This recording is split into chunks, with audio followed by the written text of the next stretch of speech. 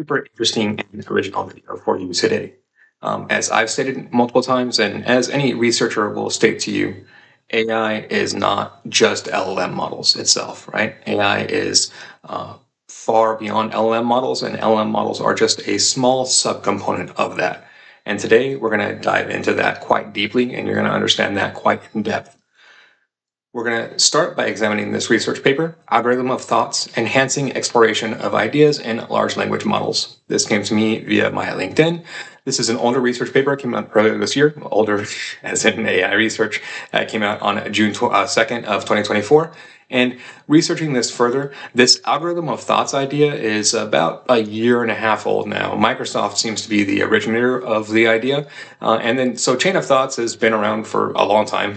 And then chain of thoughts was kind of the initial idea to infuse models on. And there's a lot of talk around chain of thoughts and that whole concept and idea. But this algorithm of thoughts takes it a step further, right? It takes chain of thought and then it tries to break it down into algorithmic form, which to me is an interesting concept. And then so they produce within this a framework and a logical framework and examples within this, right? And they utilize this purely for LLM models within this paper. But so to me, when I try to understand a concept overall, I try to kind of reverse engineer it, right? So I stumble upon this concept of algorithm of thoughts. It's interesting to me because it's intuitively I can understand it's a step further than chain of thought, right? And then I'm big on chain of thought already, so I want to understand more about this paper and this concept. So I reverse engineer the algorithm of thoughts, right? And then so that leads us here. And then so when I typically look at these types of research papers, this is exactly what I do, right? I take their research, what their framework is and what their methodology is within it, and I try to break it down and understand it. So within this research paper, they have their algorithm solve for this game of 24. And then so they break down all of how the game of 24 works, and then they feed it to an LLM model, and then it solves it, right? And then so I was like, okay, let me first of all just take their algorithm, just the algorithm itself, and then build it out, and then not run it through any sort of higher logic, and then see what happens. And then so I built out the game of 24. I built out their algorithm. No solutions found. Right? Okay, cool. So then let's next step, right? Let's reproduce their exact logic. And then so I'm gonna create. The first thing I'm gonna do is I'm gonna take the small LLM, the small LLMs, I like to test very small, right? And then I utilize this second is their methodology fully from this paper, right? Run it through, run through, same thing.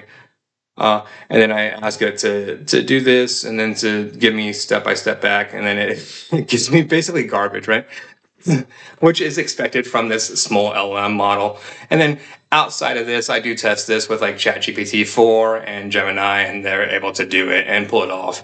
And do this, right? So I can tell from their methodology that okay, you can do this, right? But then as I'm going through this and as I understand this and I reverse engineer it at this point, I understand exactly what this algorithm is doing at this point, right? So to me, I look at this algorithm. The first concept I equated it to was a random forest or a decision trees, but that's not what this is doing because it's a PPO type of algorithm, so proximal policy optimization, and then so meaning more for reinforcement learning, right? But typically within a reinforcement learning, so if you have a Q star or a Q learning algorithm, how that's working, right, is it's taking unknowns within the environment, and then you're giving it a reward mechanism. So you define the reward mechanism, and then you go through and you say everything about the environment is unknown. Go through and solve the environment. And that's Q learning, right? This algorithm is a bit different because what this algorithm is doing as opposed to that Q learning algorithm is it's not defining a reward mechanism. It's defining heuristics. And then heuristics are essentially just is logic related to the problem itself. So then within this, each individual iteration of this algorithm then would be its own algorithm. And then like I would know that up front, right? But it's the same thing with Q learning. So I think people would have knocked that within this concept. And then I could see that when you're relating this only to LLM models, right? But if you're looking at this from a PPO concept and a reinforcement learning type of concept, that's nothing new. Like that's a given, right? And then so I take that concept and I'm like, okay, so let's take this concept of this algorithm of thoughts because I like what it's doing. And then so to me, what it's doing is it's essentially taking the problem and then it's chunking it down into smaller chunks. And then we can use graph and grid-based logic to store all of that information and to like kind of do that, right? And then so I say, okay, I don't need the LLM model for that. And then once I'm understanding exactly how this algorithm is actually working, what it's doing, etc., intuitively to me up front, an LLM model is not the right algorithm type for this algorithm, right? Like they don't match. If it's like a puzzle piece and algorithm of thoughts is one puzzle piece of the puzzle and then an LLM model is the other, like they're not the right puzzle pieces to go together. Reason being that this algorithm of thoughts model, it operates off of like discrete environments, which is like what LLM models are very bad at in particular. Like when you build a reinforcement learning model and you train it on like Q learning and Q algorithms, etc., you don't throw an LLM model in there. You throw like generally like a CNN model in there, right? Like convolutional neural network, like something that's more visual related.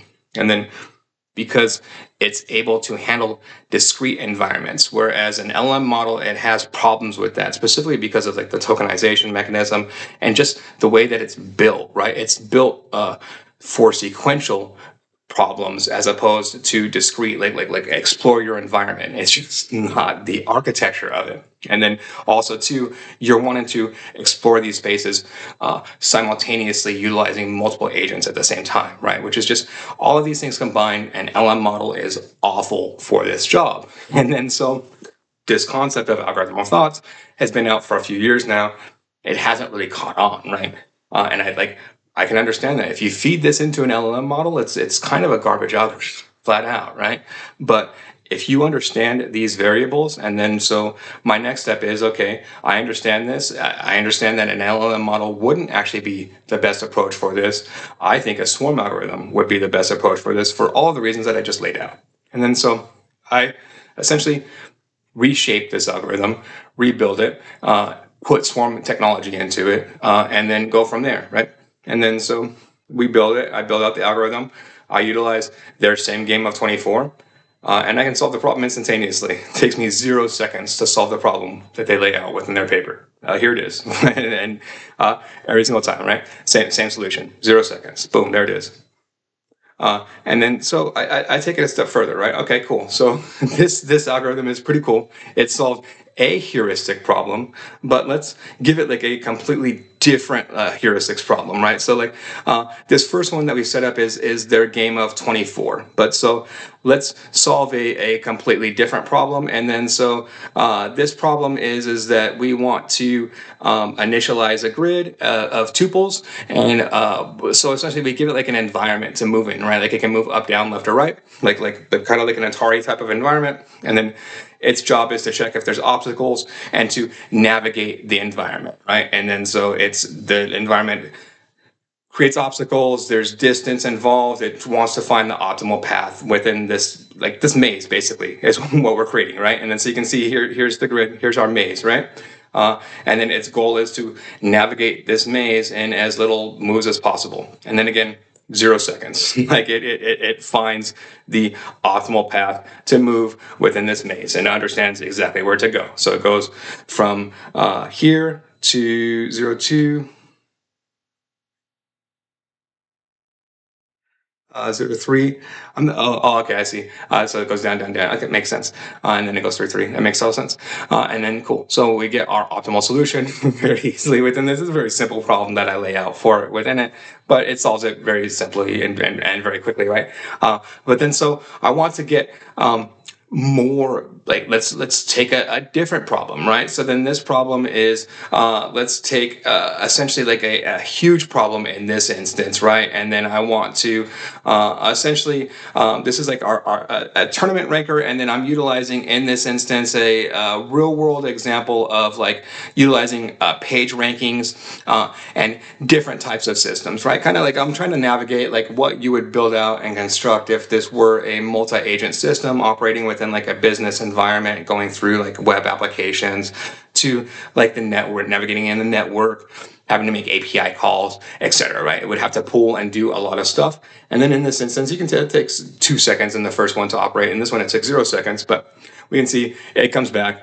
Optimal page rankings, circular dependencies, and suggestions to break ties. So essentially, I'm giving it like 3 different problems, right? 3 different problems at one time. Go solve these 3 different problems, come back, and then join them together. That's exactly what it does. And then, so cool, right? So then we can see this is solving it in a real world business environment problem. This is solving like warehouse logistics.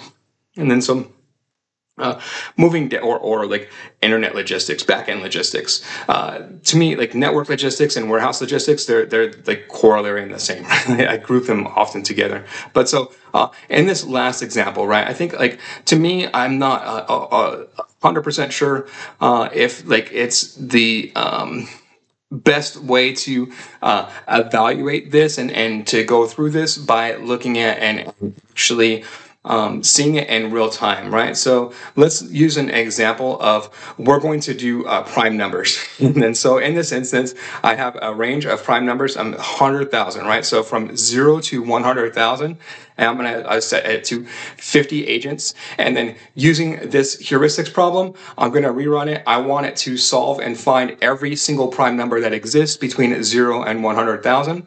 And then I'm going to let it go. It's going to start running. Here it goes. And it's literally just going through and finding primes for me. And then you can see it's finding primes at a phenomenal rate, right? 6 seconds to go from 0 to 100,000. Let me bump it up another magnitude, right? Let's bump it up to 1,000,000. And then it's going to, let's see how long it takes there. I'll keep it at 50 agents. And I can increase the number of agents too, right? So I can do like 500 agents when we start getting into like crazy numbers, right? And then it would go through and run. And then also to remember, this is running in Python, which is like the garbage language, right? So it has to do garbage collecting and a bunch of stuff that people don't like that makes Python run a lot slower than this would be executing if I was utilizing literally any other programming language except for Python. And we can still see here, it's flying through this. It's going through and then going through it. I set it to 1,000,000. I might have set the goal kind of big. It's still running at 40 seconds, right? But I want to continue this to run and then see how it's going. It's up to 6 figures now into the primes, so it's definitely getting up there. And then again, I can control and then change the number of agents, right? I like changing the number of agents. Like both of these variables, so the range limit and the number of agents are going to magnitudinally, like they're going to compound on each other. So you multiply them together, and then that's what gets your like compute power, right? So if I change this to 500, and increase that magnitude, and I increase the magnitude to 1,000,000, I'm increasing the magnitude twice. Like that's a lot, right? So that's why I kept it at 50 to keep it going and to keep it chunking here.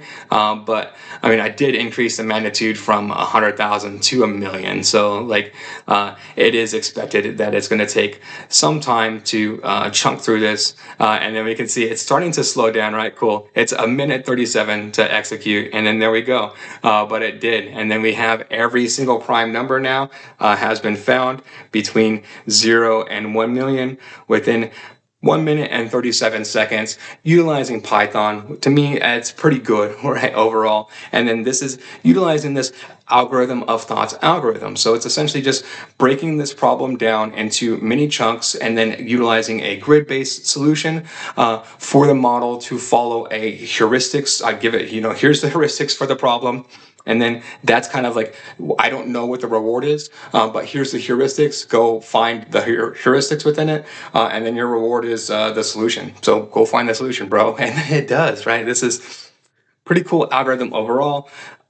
a big thing to highlight and just end this on is, again, if you are playing around with this algorithm and the very first thing that you do is you feed this into an LLM model and you're like, hey, what's this going to do with the LLM model? Not going to do a lot. It's going to be kind of garbage to you, which is why I'm assuming that there's been a lot of papers on this particular algorithm and nobody's picked up on it yet because nobody has run it outside of an LLM model, because even the paper itself is like for enhancing exploration of ideas in large language models. But I don't know, man, if you understand exactly how this is doing, like just take the algorithm apart like I did here in the very first step. Very first thing I noticed within this is, you shouldn't be running this with LLM models. And then here we are. I'll leave a link to this collab in the description of this notebook or of this video. If you like this type of content, please like and subscribe. Thank you very much.